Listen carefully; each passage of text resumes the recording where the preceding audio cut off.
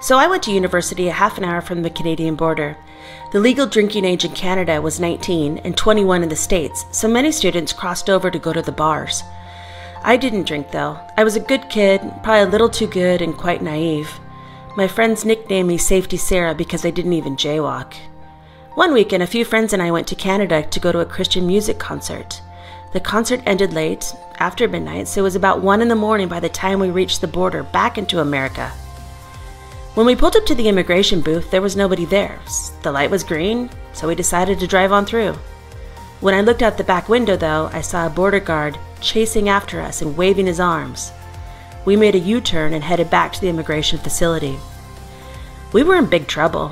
The border guard demanded to know what we were thinking. He didn't appreciate our logic that green means go. Thankfully, we were completely sober and didn't even have a criminal record. He told us that our car was now property of the U.S. government and that we should be thrown in jail.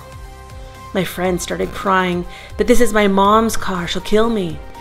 "That's not my problem," he said. We begged for forgiveness, but the border guard didn't budge.